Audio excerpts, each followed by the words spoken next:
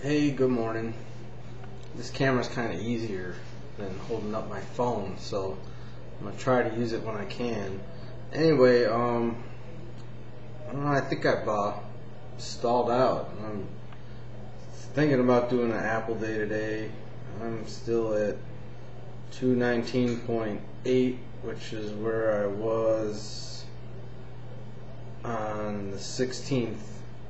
15th I was 220.8, then I stayed the same, dropped 0.2, went up a pound, went back down, and so here I am.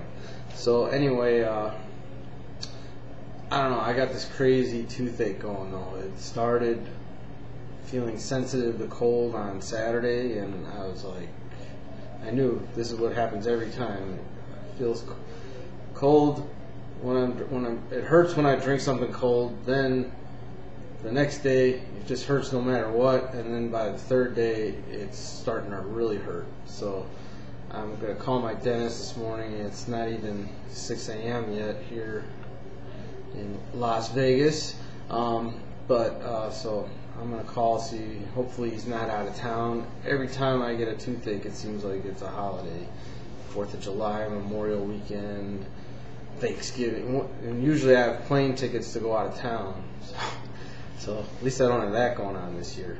But anyway, so we'll see how that works. I don't want to do an Apple day because usually we start out with antibiotics and you gotta take 2 the first day, or the first dosage, and I don't know, I just think I'd be better off with regular food in my system. So, and I was reading about the Apple diet, Apple Day, and it says it's for psychological reasons, and I'm assuming that means so you don't lose all hope and motivation, and you'll lose 2 pounds real quick in one day and then be all happy again.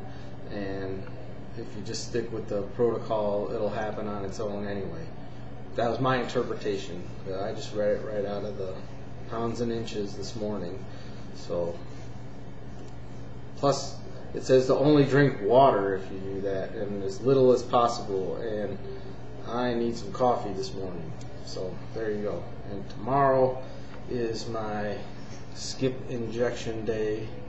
So it says not to do it on one of your skip injection days. So if it stays stalled longer and longer, then I might think about it. And Jibby, you were right. She said to stop, because I used to be about this weight, about 220 pounds for a long time. So she said I should stop this round, and then because I was at a set weight, and then just maintain and then start over again. But I just wanted to keep going. So anyway, it doesn't matter. It's all, I'm keeping on going to teach myself not to pig out every night. So that, you know, if I lose some more weight while I'm doing that, then that's great. But if I don't, I'll be happy with what I've already dropped, which is 22 pounds. And if I just don't put that back on, that'd be awesome in itself. So, but I'm sure the weight loss is going to pick up again anyway. So, and I'm going to change a couple things that I eat. I eat 2 apples a day now because, I don't know, I'm like always kind of on the little bit hungry side, and it seems like way more food than a little handful of strawberries or a half a grapefruit. But you know, I was looking at the calories and it's like double.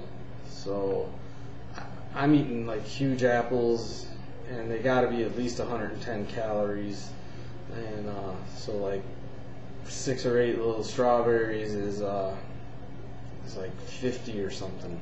So that will do it. And then I've been eating, I haven't been mixing vegetables, but I've been eating between 150 and 200 grams of cut up whatever, asparagus, cucumber, tomato, cabbage. So I'm going to cut that back to, I'm going to try to cut it back to 100 grams. So, because I think I've been coming in at like 530, 540 calories, and I do eat the Melba. I cut that out for a couple days. My girlfriend found a box of Grissini's at Big Lots. And she got me it, so I had my first Grissini this weekend. That was kind of cool. Not as cool as Cartman pajamas, but hey, you gotta start somewhere. All right, I think I talk longer when I'm sitting down, so I better just. This thing doesn't have a timer on it. I barely know what I'm doing with this stuff, so. You guys are all great, and I'll talk more about that a different day. But good luck, everybody. Peace out, and wish me luck at the dentist. Oy vey.